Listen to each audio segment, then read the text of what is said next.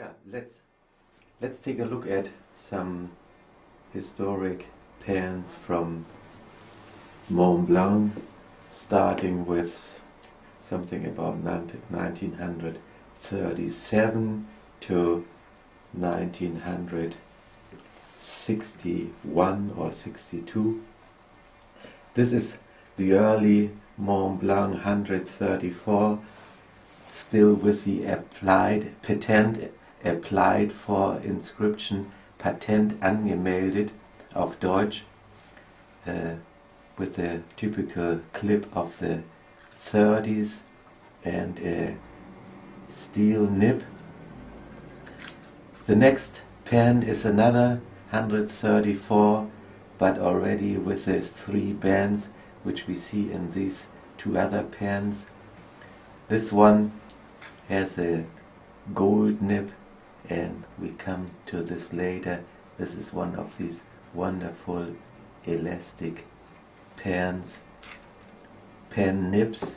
The next one is the design of 1949, starting with this year.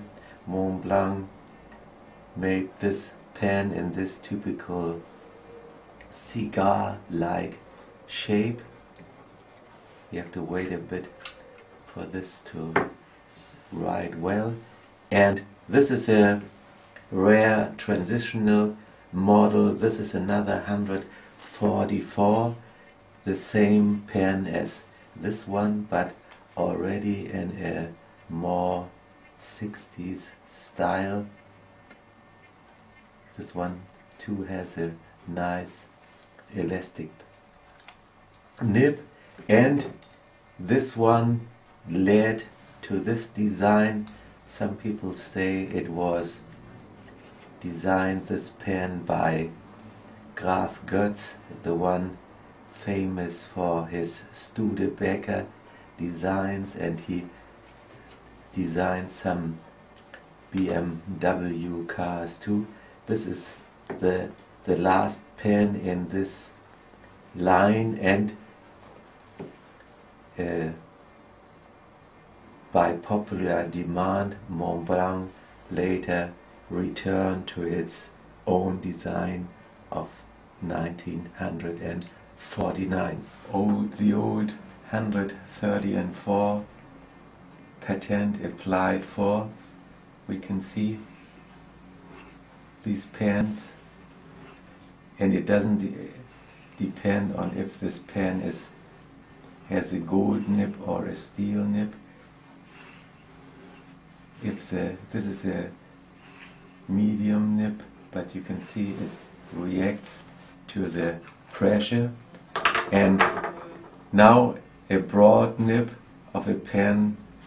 This is another 134 of a newer design, sometime of the 40s, with a extremely flexible nib.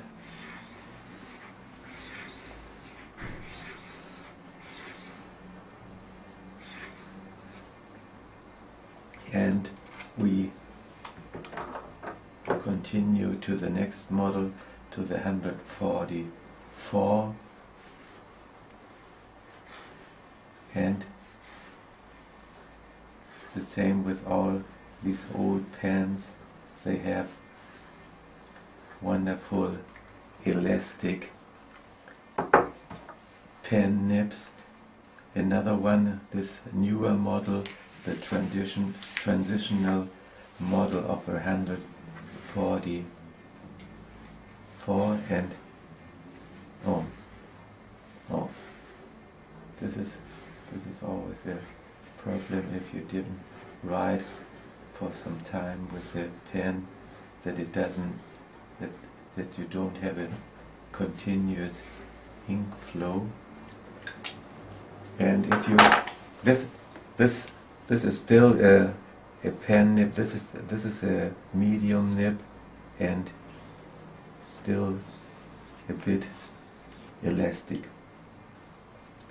Let's look at a few words written with first with this pen. No, doesn't.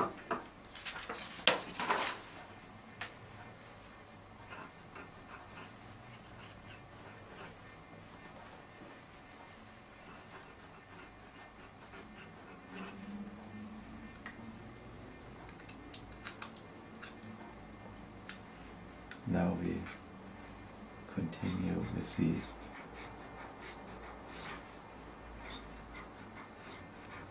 wonderful elastic pen. We take this 144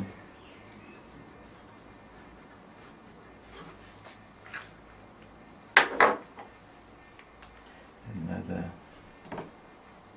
newer 144, and this one is called a number 14.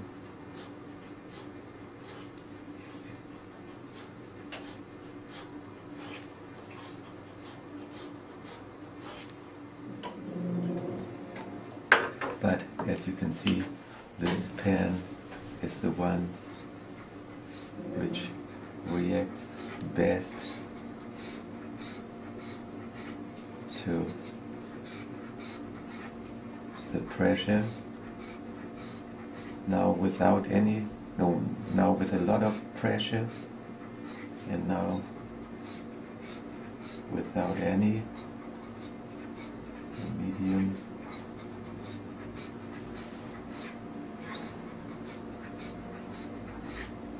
As you can see, it's a real joy to write with a pen that has a flexible nib, and as you can see, if it is written a little bit, you don't have this problem that it doesn't, that the ink flow doesn't follow the writing. A few more letters with this 144 of the early 60s. I think this was only was made for 1 year.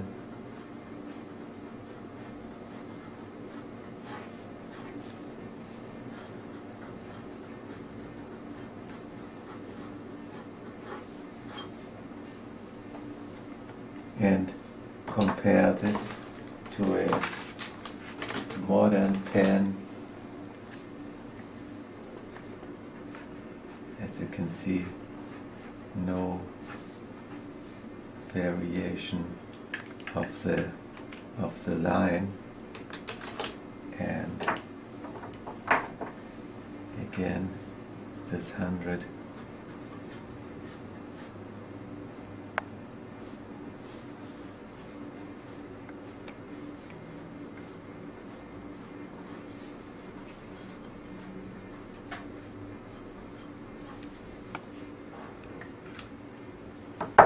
So you can see it's a real joy to write with these old pens, and in this case we have one from 1937, maybe 1940, 1949, 1960 and 1961.